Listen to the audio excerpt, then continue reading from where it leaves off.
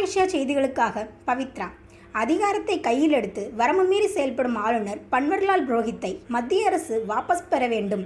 குடியரசுத் தலைவர் ஆளுநரை தகுதி நீக்கம் செய்ய வேண்டும். இல்லை என்றால் ஆளுநரை தகுதி நீக்கம் செய்ய கோரி மார்க்சிஸ்ட் கட்சியினர் போராட்டத்தில் ஈடுபட போவதாக தெரிவித்தார்.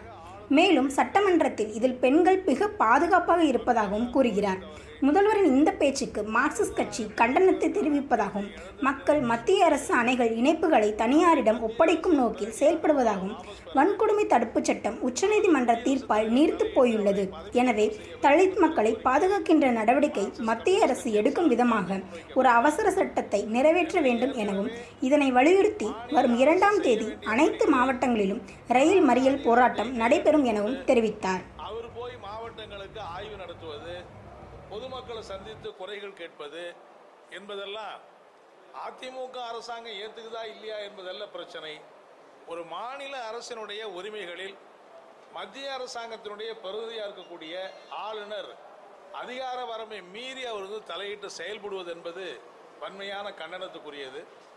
இரண்டாவது, ஏற்கனவே நிர்மலா தேவி அவர்கள், அருப்புக்கோட்டை துணை பேரர் நிர்மலா தேவி அவர்கள் வெளியிட்டிருக்கிற அந்த ஆடியோ கேசட்டில் ஆளுநர் என்பது திரும்ப திரும்ப வருவதும், அந்த பாலியல் சம்பந்தப்பட்ட பிரச்சனைகள்ல அவருடைய பெயரும் சம்பந்தப்பட்டிருப்பதும், அவருடைய அலுவலகம் சம்பந்தப்பட்டிருப்பது கடுமையான குற்றச்சாட்டுகளுக்கு உள்ளான குற்றச்சாட்டு. அது சம்பந்தமான எந்த விளக்கத்தையும் அவர் தெரிவிக்கலை. ஏற்கனவே அது சம்பந்தமாக விசாரணை கமிஷன் என்பது அமைக்கப்பட்டு அவர் விசாரணை கமிஷன் அமைக்கிறதுக்கு அவருக்கு அதிகாரமே இல்லை. வரலாற்றில் முதன்முறையா அவர் மீது குற்றச்சாட்டுக்கு பதில் சொல்ல வேண்டிய அவரே ஒரு விசாரணை கமிஷனை அறிவிச்சாரு. ஆனால் அந்த விசாரணை கமிஷன் முடிவு என்னங்கிறது கூட இன்னும் தெரியவில்லை. ஆகவே இப்படிப்பட்ட சூழ்நிலையில் இதையெல்லாம் எதிர்த்து நாங்கள் கருப்பு கொடி காட்டுவதுன்னு ஆரம்பிச்சா, அப்படி கருப்பு கொடி காட்டுவதோ அவரை எதிர்த்து பிரச்சாரம் பண்ணாலோ 7 வருஷம் சிறை தண்டனை வழங்கக்கூடிய அளவுக்கு வழக்கு பதிவு செய்வோம் என்று ஒரு மிரட்டுகிற துணியில ஒரு ஆளுநர், ஒரு அரசியல் முதிர்ச்சி கூட இல்லாம, ஒரு உயர்ந்த பொறுப்பில் இருக்கிற அந்த முதிர்ச்சி கூட இல்லாம, ஏதோ இந்த சாதாரண பேட்டையில் இருக்கிறவர்கள் போட்டி நடத்துற மாதிரி நாங்கள் 7 வருஷம் தண்டனை உரிய வழக்கு உங்க பேர்ல பதிவு செய்வோம் என்று எதிர்கட்சிகளை, ஜனநாயக சக்திகளை மிரட்டுகிற அந்த பாணியில செயல்படுவது ஒரு ஆளுநருக்கு தகுதி இல்லை, அது அழகல்ல.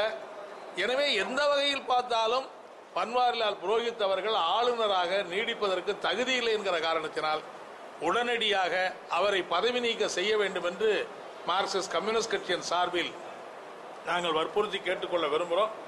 இல்லையென்றால் எதிர்காலத்தில் ஒரு பதவி நீக்கம் செய்வதற்கான போராட்டத்தை மார்க்சிஸ்ட் கம்யூனிஸ்ட் கட்சியும் மற்ற எதிர்கட்சிகள்லாம் சேர்ந்து நடத்த வேண்டிய தேவை இருக்கும் என்பதையும் இந்த நேரத்தில் நான் குறிப்பிட விரும்புகிறேன்.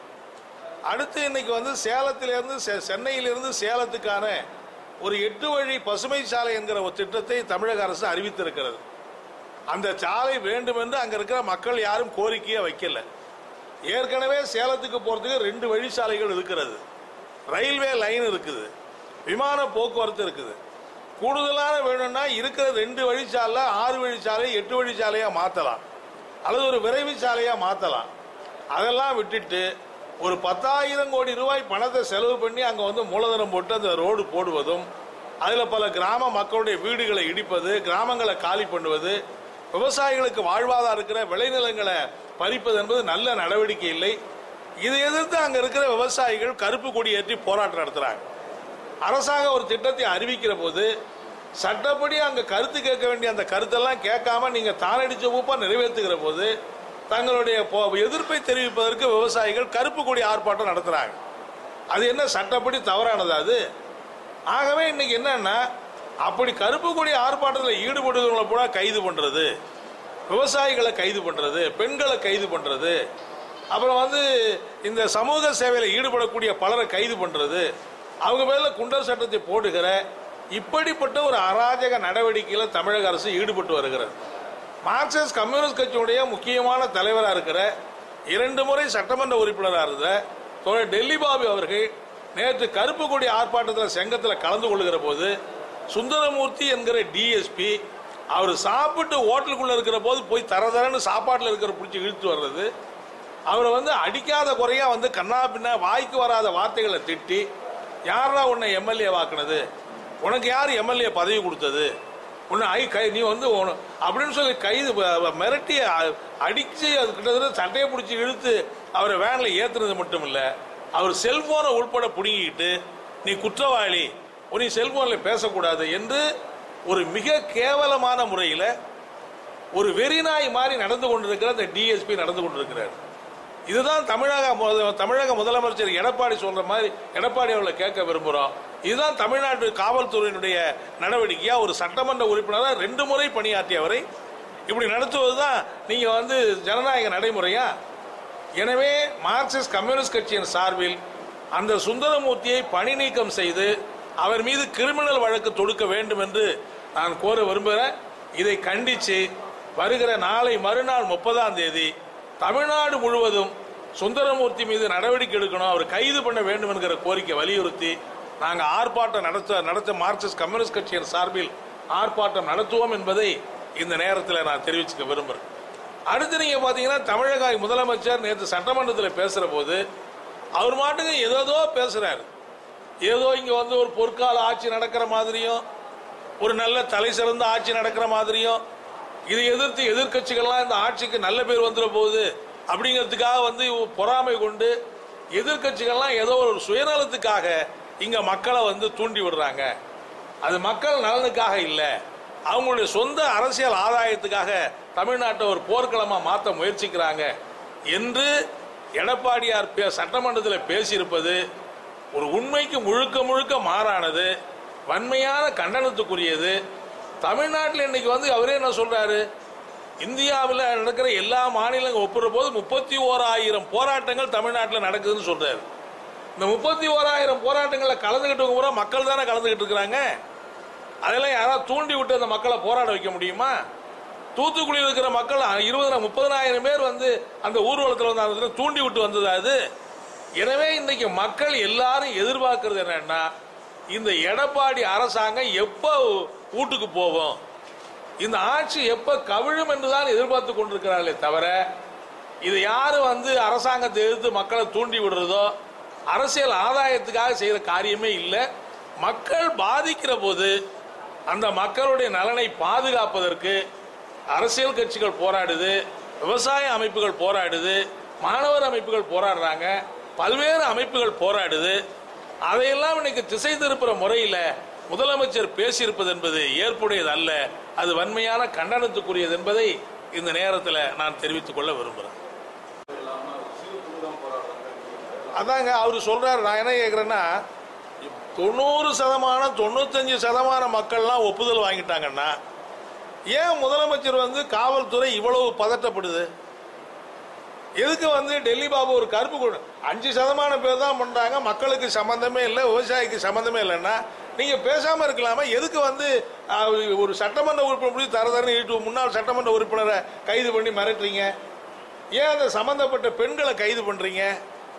ஏன் அந்த பியோல் அந்த இவரை வந்து ஏன் கைது பண்ணி இன்னைக்கு வச்சிருக்கீங்க? அந்த மன்சூர் அலிகான் என்ன குற்றம் செஞ்சார், அவர் போய் கைது பண்றீங்க? அப்ப என்னன்னா, இப்படி எல்லாம் கைது பண்ணி இவங்களை மிரட்டி பணிய வைக்கணுங்கிற நோக்கத்துக்காக நீங்க செய்யறதுல இருந்து அங்க பெரும்பகுதியான மக்கள் அதை ஏற்றுக்கொண்டாங்க, அதுக்கு ஒத்துக்கிட்டாங்கன்னு சொல்றது உண்மைக்கு மாறானது என்பது தெரியுதா இல்லையா?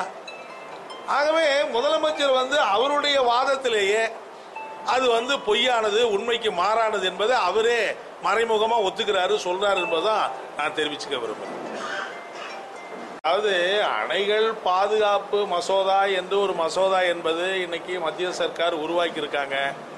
அது இன்னும் பாராளுமன்றத்தில் தாக்கல் செய்யப்படலை. பாராளுமன்றத்தில் தாக்கல் செய்யப்பட்ட பிறகு அதனுடைய ஷரத்துக்கள்லாம் பார்த்த பிறகுதான் முழுமையான விவரங்கள் சொல்ல முடியும். அதாவது ஒருவர் ஏற்கனவே இருக்கிற ஏற்பாட்டில் ஒரு மாநிலத்துக்கும் 2 மாநிலங்களுக்குள்ள பல அண்டர்ஸ்டாண்டிங், பல உடன்பாடுகள்லாம் இருக்கு. இப்போ உதாரணமாக நமக்கும் கேரளாவுக்கும் சிறுவாணியில் உடன்பாடு இருக்கு, அல்லது நமக்கு இவங்களுக்கும் முல்லை பெரியார். இப்போ உதாரணம் முல்லை பெரியார் அணை வந்து கேரளாக்குள்ள இருக்கு, ஆனால் அந்த அணை பராமரிப்பு நம்ம கட்டுப்பாட்டில் இருக்கு.